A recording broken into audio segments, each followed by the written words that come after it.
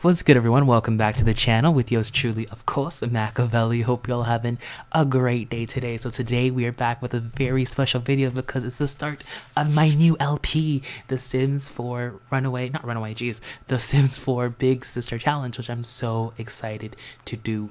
But first, before I start off, I got two things. One, a disclaimer for everyone who's watching and wondering where the heck is the real world.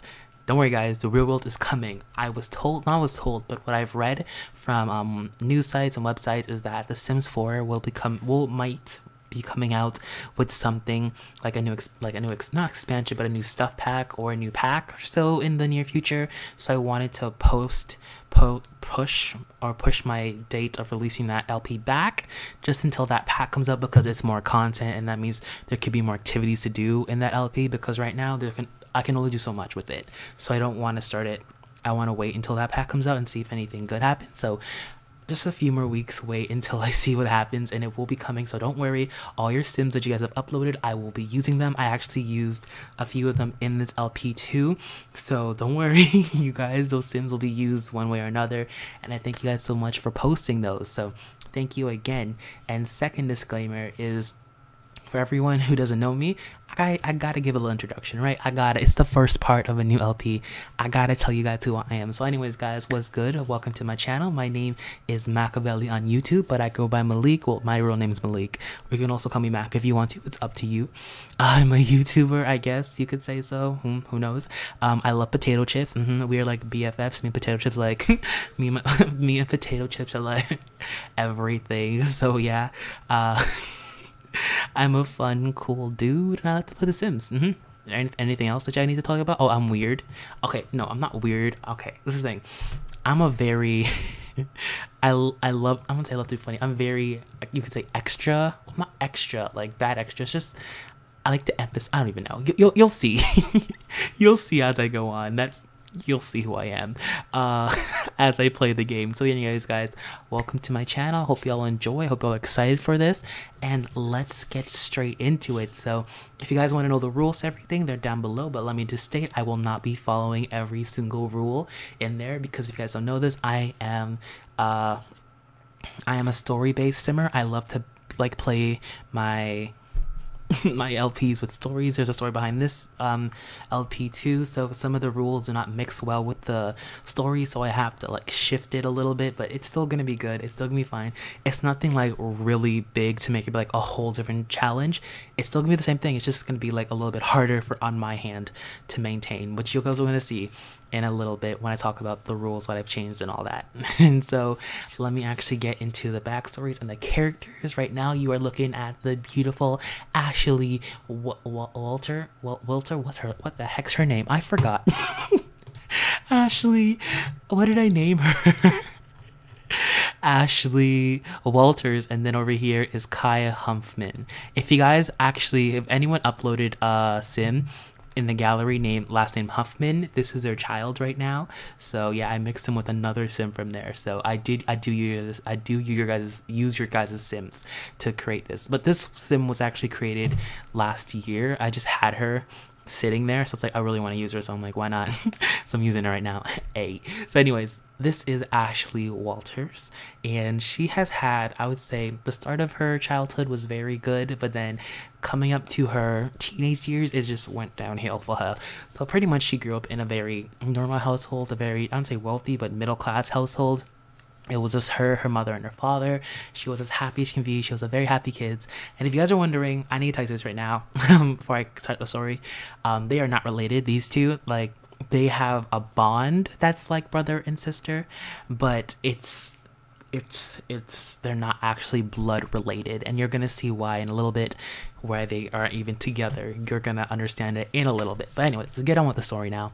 So like I said before, she had a good upbringing with her mother and her father, and then when she turned 13, sadly her father passed away. It's sad. Her father did pass away when she was 13, and it really did hurt her mom a lot. It hurt her mom a lot. Like the first 2 years were fine with her mom. Her mom got her act together. Her mom was being strong. Her mom got to work. Her mom pretty much picked up the slack that the father left. Well, didn't left. Well, I don't know if you understand what I'm trying to say.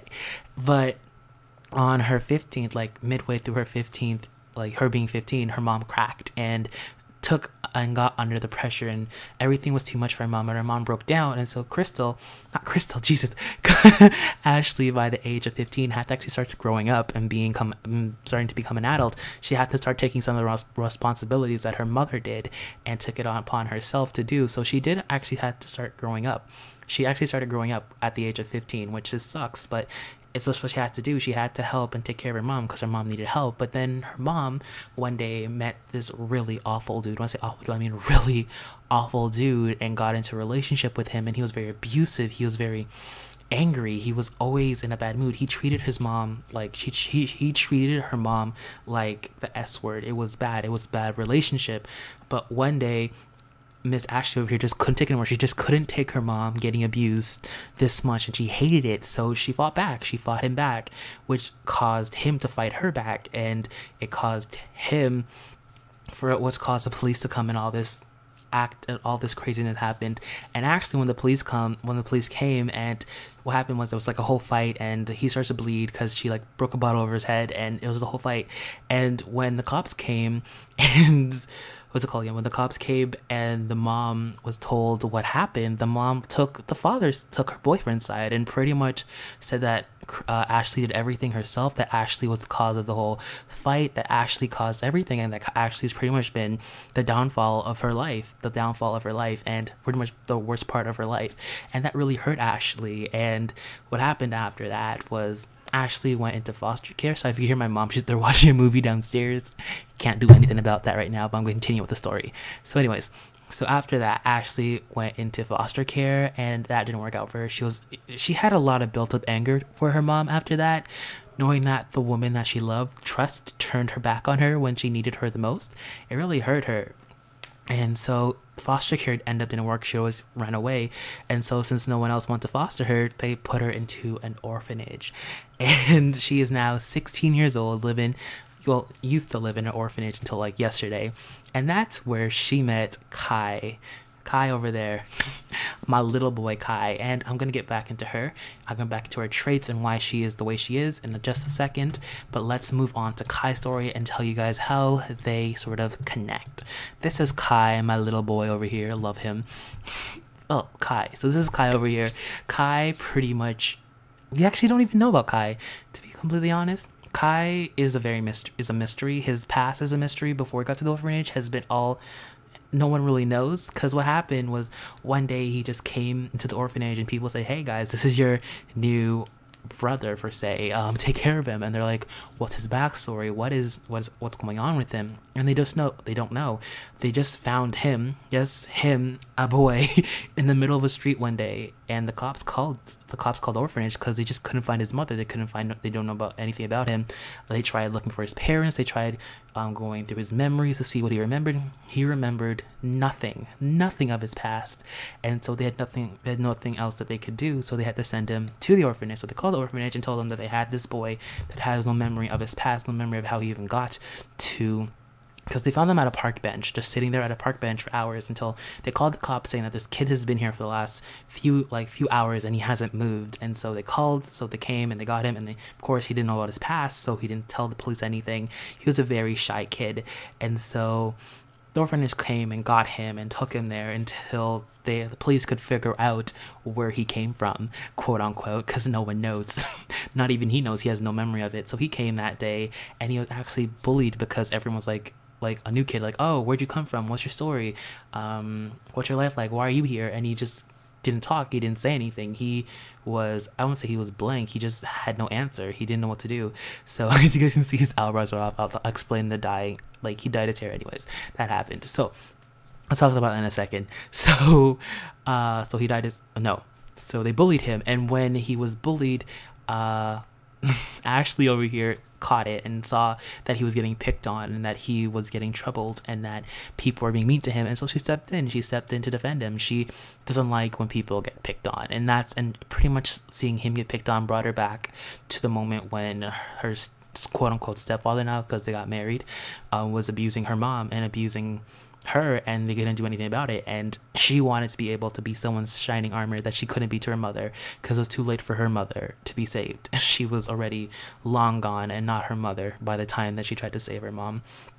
And so since she saw that going on, she really wanted to help him.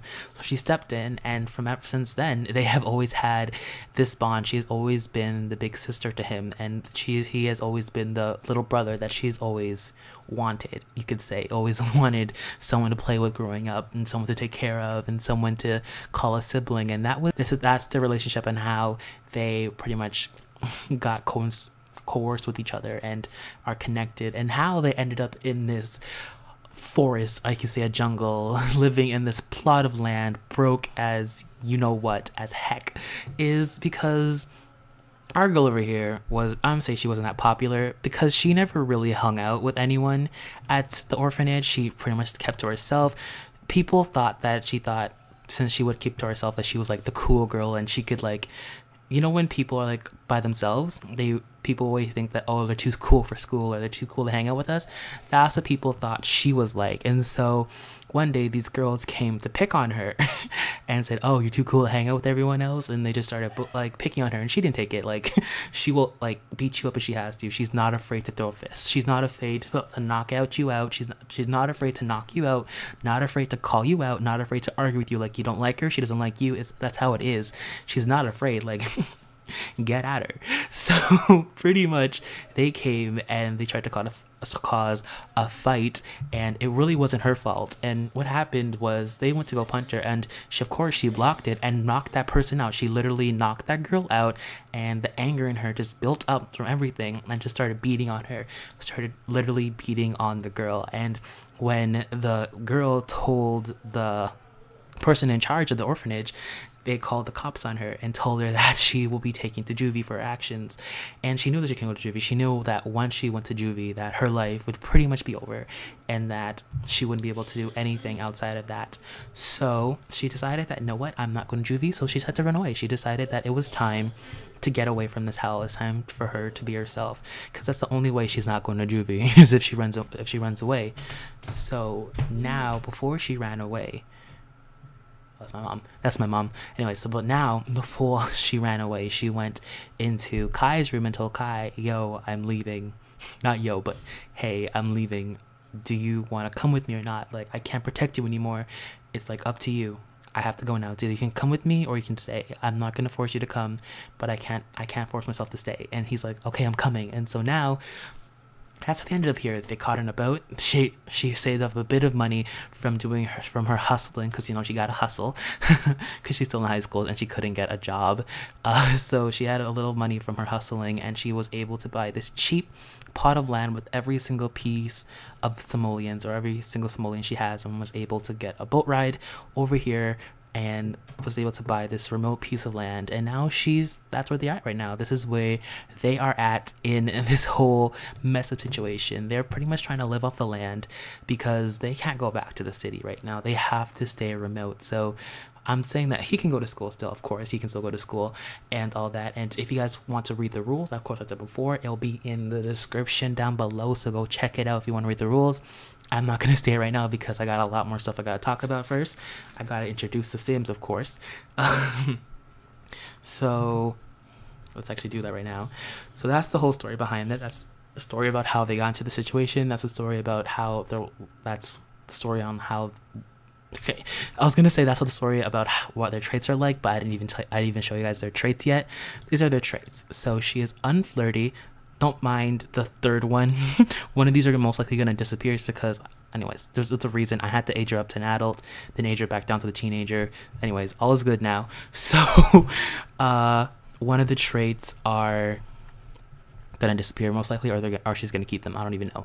But so right now she is unflirty, and that is because she doesn't believe in love anymore. She doesn't believe that she can be happy through love, because these Sims are tense and romantic people. You know, it just disgusts her because, like I said, her mom's relationship with her boyfriend, how toxic that was. And she said all the time that her mom our mom told the guy that was abusing her all the time that she loved him, and she just doesn't believe in love anymore. She just comes to the fact that love cannot bring happiness. So she is an unflirty sim. She's also self-assured because she, like I said before, she knows her worth. She knows what should be handed to her and what she should be treated like, and she's not gonna accept anything less. And if you don't like that, she's ready to throw fists. She's ready to knock you out if she has to. She's ready to go. And then music, she is also a music lover, because all of that anger, as you guys said before, and all of that hatred, it all went into her music. That was her escape, as you can say, out of wherever she was placed. If she needed a place to go to just think, she would play music. She would play on her guitar. And actually, by the age of when she just moved into the orphanage, she had enough money, and she went to not a rental shop, but an old guitar shop, and was able to buy her first instrument, which is a guitar, which she loves to death and back, and she was able to take that before she ran. So that's where they're at right now, and that's why her traits are the way they are, because it represents her. I love picking traits that represent their backstory. And then for Kai over here, Kai is, let's see, he is a cheerful person. He's a very cheerful dude. Even though he got the short end of the stick growing up, he's still happy with the way he is.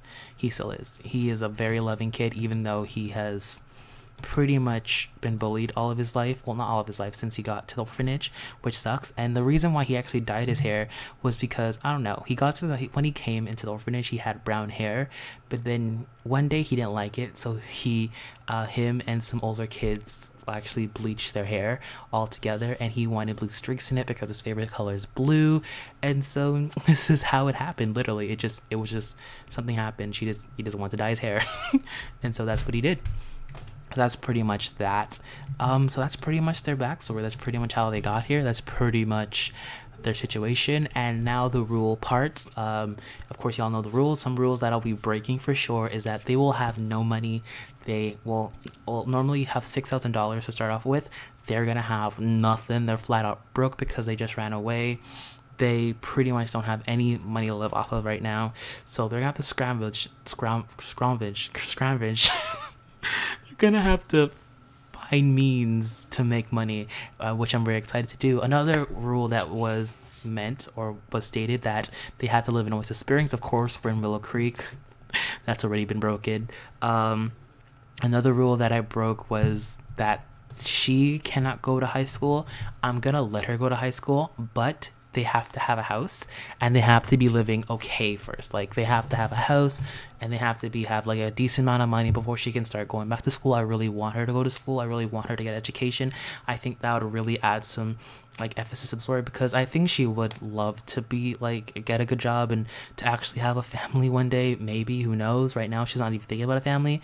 Right now she's just thinking, like, of course she wants one, but she's just not ready for one. She doesn't believe in a happy family, but her dream is to always have one. She's always wanted to have a happy family. Like, that was taken away from her. Her dream was to always have a happy family, but she doesn't know right now. She doesn't believe in that it could happen, but it is her dream. And so that's what they're talking about again. So that was her inspiration, I think. I don't know. I don't even remember how I got to that conversation. I'm sorry, guys. Like, I lose track of everything real quick. So that's pretty much that. And let's say with him, I think that's it, actually, that I have to talk about for this part, at least. This is just the introduction. The rules. That's what I was talking about, the rules. So that's why I wanted her to go to school. You see, guys, it just takes a little second, pop up in my head. So yeah, that's the rule. So she will be going back to school, but only when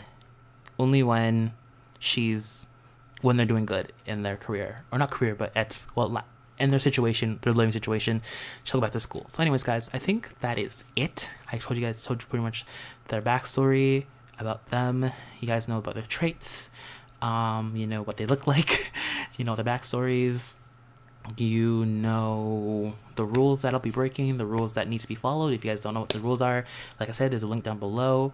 And yeah, guys, I hope you all enjoyed this opening. I hope y'all are excited for the first part. Don't know when it'll be up, but hopefully it should be up at least 2 to 3 days after I upload this one. So yeah, I hope y'all enjoyed. Thank y'all for watching. I hope y'all are excited for this LP. Leave your comments down below on what you think is gonna happen with these two. What should happen? I would love to actually no. I want you guys to give me, like, if you guys feel like to, like, give me some like theories on what you think Kai's backstory is. I'm actually very curious. So I wonder, like, tell me guys, what do you guys think his backstory is? How he got here, how he got to the orphanage, why he was left at the park that day he was left at the park, why he was there. If y'all want to, like, tell me guys your ideas about that, I would love to hear it. So leave all your comments down below, and I'll catch you guys in the next one. As always, peace y'all. Thank y'all for watching, love y'all, and I'll catch you guys later. Deuces.